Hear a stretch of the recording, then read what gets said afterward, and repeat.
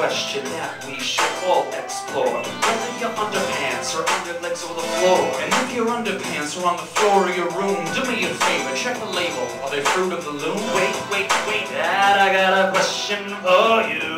Well, Bill, I got a question for you. Sounds like we got a question for us, and it pertains to underpants. I don't wanna make you feel uncomfortable, I just wanna make you real comfortable. Doesn't even matter if it's boxes or what, just making sure you got some fabric that'll cover your butt. Say what? Do you like underpants? Do you like underpants?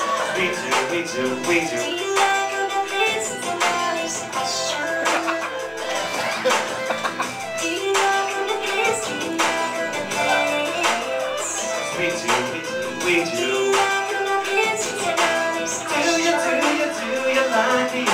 Strolling to the club with my girlie on my arm when the topic of discussion turns to undergarments. I said, I forgot my undergarments today. Hey yo, that's embarrassing. And what did she say? She said, baby, you know it's not a big deal. I didn't even feel it until just now. So don't have a cow. Dating Bart Simpson.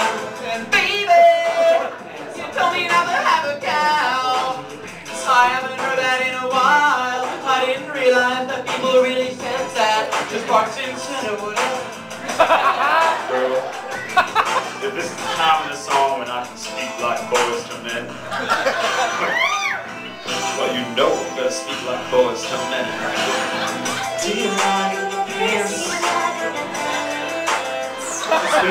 underpants? We do. Do you like a little Mike Stance? Do you like underpants?